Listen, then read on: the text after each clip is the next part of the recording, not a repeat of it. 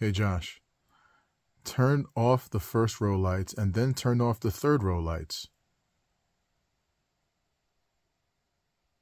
I turned off the lights.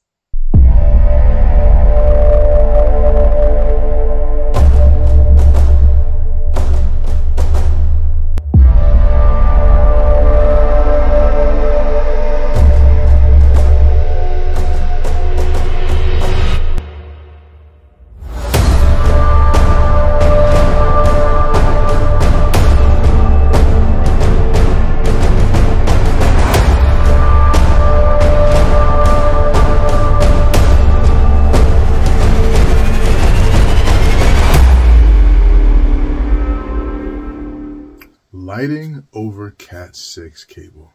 Ladies and gentlemen, the future is now. Why should you consider going with lighting over Cat6? There are several advantages that it offers over the standard lighting being powered by Romex cable. The biggest one is them being individually addressable. So if you are watching a movie and somebody needs to go to the restroom, you can create a path with a single light or two lights just to exit the room. So which means only the light can over the exit will go on while the rest of them stay off. There's also the ability to basically control lighting by rows. You can group the lights so that you're controlling them by row as well. So you can have row 1 turn on, row 2 turn on or off, row 3, depending on how many rows of lighting that you have in the room.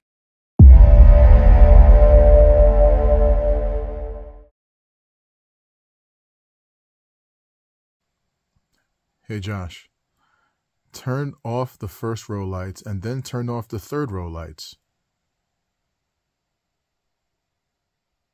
I turned off the lights.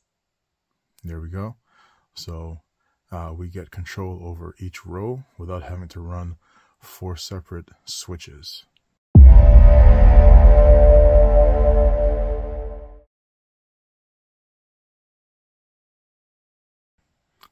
Hey Josh, turn on 1-1. Now on. Hey Josh, turn on 1-3. The light is now on. So yes, the logic in which you program plays a huge role. When you have a lot of lights, in this room we have 16 lights, and each of them individually addressable. So, but by naming them in ways that make sense, you can, just with your voice, if you pair it with Josh, control each light individually.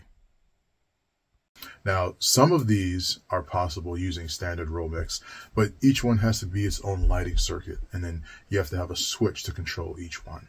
Versus with this, everything is running back to your rack. They're being powered by a power over Ethernet switch, and then the programming happens. If you're using a control system like Control 4, that's what we use, then the programming happens in Control 4.